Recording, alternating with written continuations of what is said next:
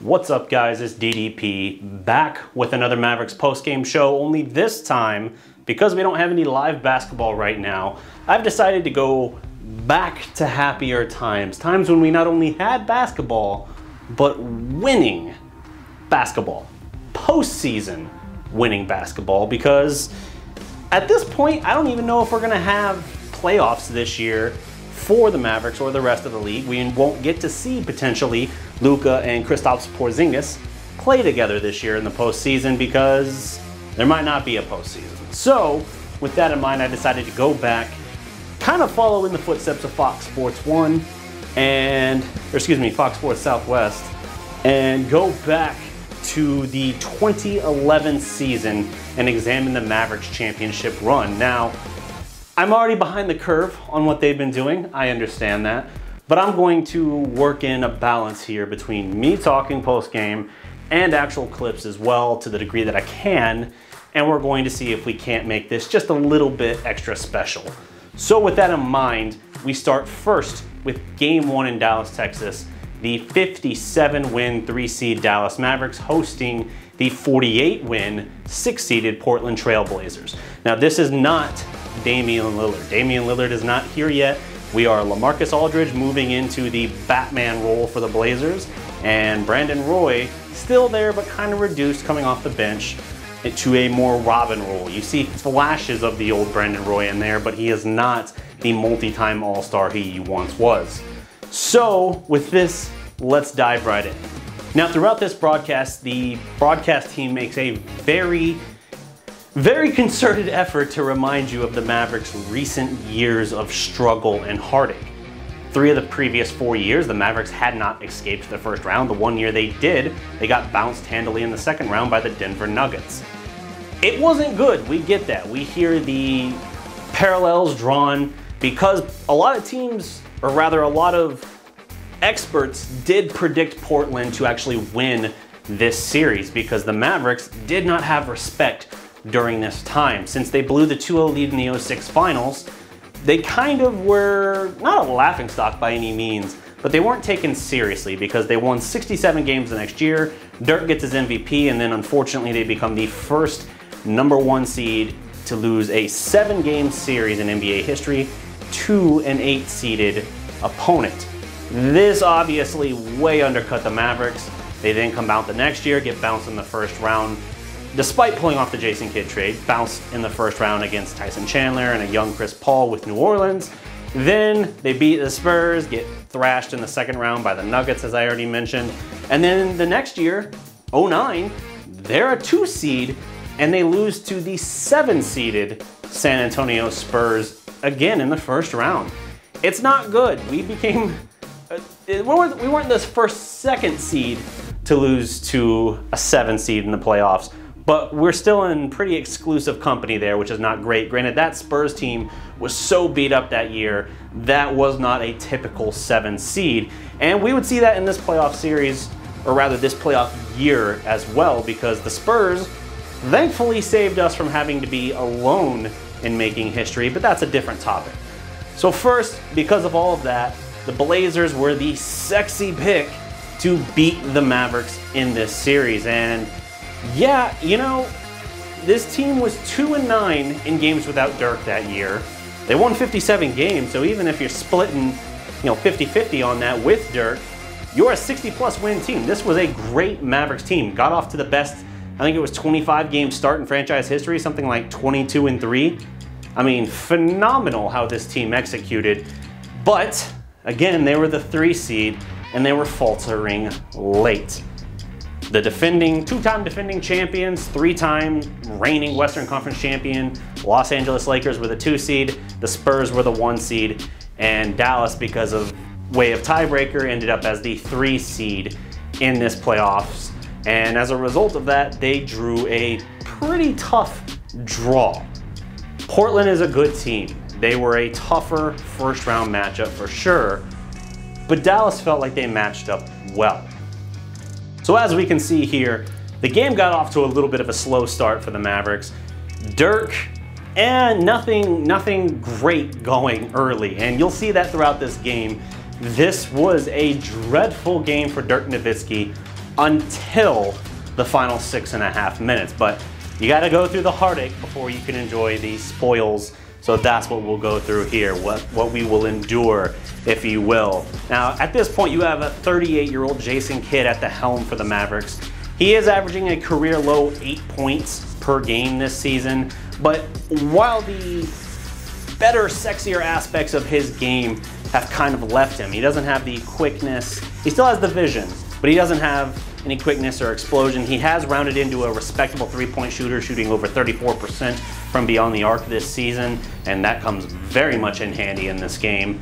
But he's kind of just a steady hand, a calming force, and because at 6'4", he actually has surprising strength and defensive capabilities, he's actually able to achieve a lot for the Mavericks in this run, and this is a vital part of the team as it moves forward. Having that calming, steady hand that was so painfully absent in 2006, and even the last couple years with Kidd there, it was a big piece, but it wasn't everything. It's kind of like it was the polishing touch, having that kind of point guard and that kind of floor general presence mixed with a defensive-minded, rim-protecting, rebounding center in Tyson Chandler is what really brought this team all together.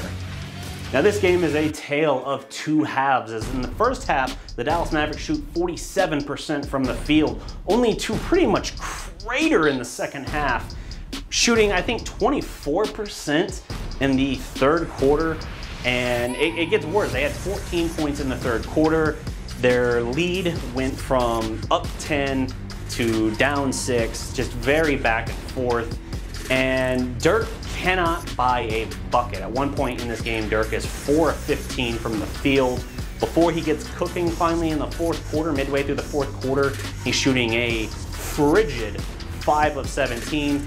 Now what Portland did really well in this game against Dirk is they mixed up the looks he was getting. They didn't keep throwing the same guy at him. You'd see Gerald Wallace sometimes, you'd see LaMarcus Aldridge, you'd see Marcus Camby. I mean, you'd see variety in how they guarded him, and they were physical with him. They were really challenging that notion that Dirk was still dragging along with him at that stage in his career, that he was soft. And you see it getting under his skin. You see Dirk getting visibly frustrated, never getting teed up, but visibly frustrated, quitting on plays because he's pissed off he didn't get the foul call on the other end. And it just is cratering for the team. Dirk's committing turnovers, he's getting roughed up, they're not getting the calls, and it kind of just leads into a situation where Portland, despite having their own issues, is in really good position. Now, when I say Portland had their own issues, LaMarcus Aldridge had 13 points in the first quarter, and for some reason they only gave him like 2 shots then in the second quarter. He gets like 2 points, I think, in that case. So I don't know what Portland's trying to do here, but after one quarter, Portland has a 22-21 lead. Jason Kidd's leading the Mavericks with 8 points. Aldridge actually has 11 here, not 13. He has 13, I believe, at the half. But it's just a very not good start for the Mavericks in this game, because it kind of echoes a lot of the struggles and the turmoil that the team had gone through at this point in the several years since the 2006 finals collapse. Now, as the adversity continues to build in this game, one thing that's important to note is that Dallas, despite being the 3 seed in the West, they were good at home, but not great. And the reason I say that is because they were 29-12 at home, which among the Western Conference playoff teams was the second worst record of playoff teams. However, they were tied for the league best road record in that with the Miami Heat. So that's very advantageous for Dallas in this postseason as well. And while we say, hey, second worst home playoff record in the Western Conference in this, 29-12, it's not that bad. It sounds worse than it is, but as the adversity continues to build and you start hearing the AAC get a little tense, a little quiet, Dirk can't buy a bucket, he's starting to get manhandled enough to the point where his fall-away shots are airballing.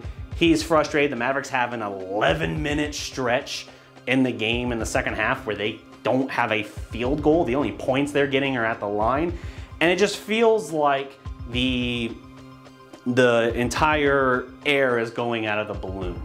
And rather than buckle, they do basically rally to the cause. And this is spearheaded a lot by Darreck. Now in that hardship, you have a moment where Portland is outscoring Dallas in the second half in the paint, 22-0. They're not blowing the game open by any means. Their biggest lead was 6, but Dallas cannot get out of this hole. They can't buy a bucket. Like I said earlier, their drought goes on for about 11 minutes before it's finally snapped by a Jason Kidd 3. I mentioned earlier as well that Jason Kidd's three-point percentage it was a big part of the later stages of his career, but it plays a particularly big part in this game because Jason Kidd splashes 6 3-pointers in the first game of this series, and it completely transforms things for Dallas. First of all, it keeps him afloat for a good portion of the game early on. Second of all, it changes the way Portland is playing them. It's making them not leave Jason Kidd wide open, because if you let him step into a 3, he was knocking it down. He wasn't forcing issues, or as Doris Burke keeps calling out during the broadcast, he wasn't really hunting for his own shot until he really realized how much he was cooking in the late third and moments in the fourth quarter as well. But him snapping that drought for Dallas was crucial because it allowed them to get back into the mix. Now, they did this initially at the free throw line. Darreck didn't shoot his first free throw of the game until the fourth quarter, which is insane. And as he started to find a rhythm just at the foul line, he starts getting some of his jumpers to go. He starts getting and ones, stepping through a defense on a pull-up jumper. And he just gets cooking and cooking and cooking. And before you know it, Darreck, who had been having an abysmal game, 5 of 17 from the field, 5 turnovers, suddenly he's got 16 points, 18 points in the fourth quarter. And Dallas has not only rallied back and taken the lead, they're now stretching to a 6-point, 8-point, whatever lead. And Portland is the one who can't answer. Now, Nicholas Batum makes a couple plays for them, but there's just not a whole lot they can do here. For Portland, they have a young Wesley Matthews, but he's not a big factor in this game. And Portland, for that year, averaged the fewest possessions per game in the league. And that's why for Dallas, a big part of it was, even though they have a 38-year-old point guard, playing with pace and tempo and rhythm was so key. Keeping the ball moving and floor spacing was invaluable to Dallas. And it started to pick things up for them. So Darreck ends this game with 26 points, 10 boards, 16 points in the fourth quarter alone. Jay Kidd, young man, took off about a week towards the end of the regular season in terms of not a week's worth of games or whatever, but he takes off time towards the end of the regular season just for a quick little breather before that run, and he comes out fresh as a daisy. 24 points for Jay Kidd, something like 6 of 8 on threes, or 6 of 9 on threes in the game. Just fantastic by Dallas here. They get an 89-81 victory in this opener, and this was huge because even though this series would get very much in doubt later on, I felt like this was the first good challenge that they rose up to meet, because with Darreck shooting the way he was, everything could have fallen apart like that. And instead, they held tight, they fought through the adversity. Yeah, quality minutes off the bench. Peja Stojakovic has a couple threes, Jet gets going. This season, Jet was leading the league in scoring off the bench at like 15.4 a game. The Mavericks had the highest scoring bench in the league. And it's because you got players like Peja Stojakovic, who only played about 33 games for the Mavericks that year and was on his third team that season. Started with New Orleans, got traded to Toronto, got hurt, got waived, signed with Dallas, 33 games, and then poof, there he is in the postseason. And it was contributions from guys like that that really made this team special. And you see, even in this first game, a spark plug that JJ Barea can be, because even though he has a rough day, he's 1 of 7 from the field, 4 points, his contribution is that he's breaking down the defense at will. He's getting into the teeth of the defense and kicking out for wide open looks. He's creating those looks for Peja, for Darreck, for other guys like that. And that is invaluable to this team. So you see it early on. You see glimpses, even in a game that was a little rough to watch for 3.5 quarters. You see how good this team can be. And it tells you that, hey, as good as they looked in the regular season, years past that might have faded by the time they got to the postseason as teams, you know, knuckled down and really got physical with them. But here you get your first little indication that maybe, just maybe, this is a little bit different in terms of the fight this team is going to show. That mental fortitude and toughness that had so been lacking in years past. Maybe it's finally here. Goosebumps for me, man, goosebumps. This is gonna wrap up the first video of this. This is game one. I'm gonna crank these out every couple days. We're gonna go next to game two, obviously. We're doing the entire thing. Not even just Maverick victories. We are doing the entire 2011 playoff run here because we deserve some form of post-game playoff basketball, damn it. So we're going to do that. But that's my time for this video, guys. If you like it, don't forget to leave a like, drop a comment below, subscribe to the Dallas Prospect, buy the merchandise on represent.com, and until next time, remember, every legend was once a prospect. Peace.